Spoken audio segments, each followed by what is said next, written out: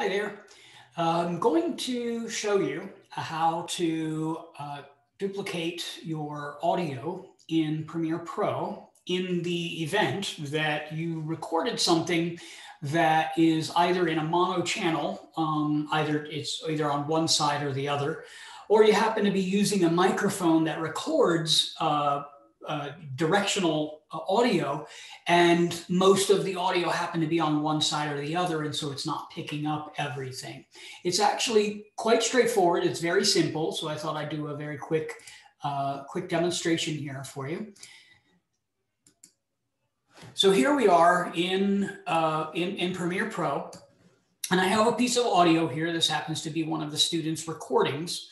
And as you can see, if I play it, I double click on it and it shows up in my canvas here.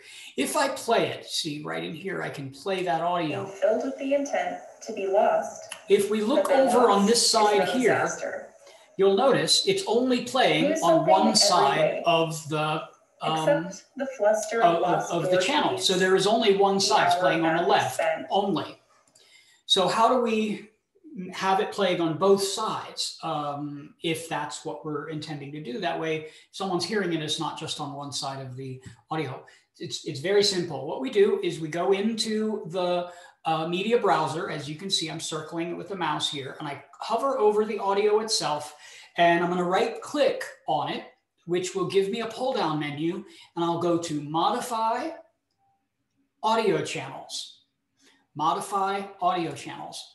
And in there, I have a window that will allow me to simply duplicate the left audio to the right side. You can see I have the clip here. I have the format set to stereo.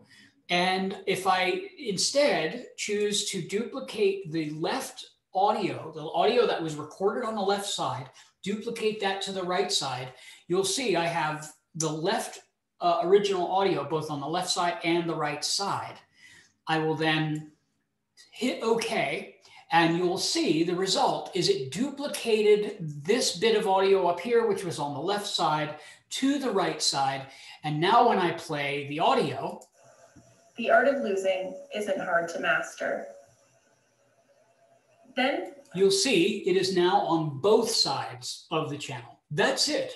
Now what I do is I simply drag a version of that, dragging the audio only, so I'm right here, drag it down to the plane here.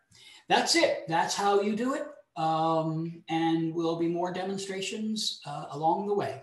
All right. Bye-bye now.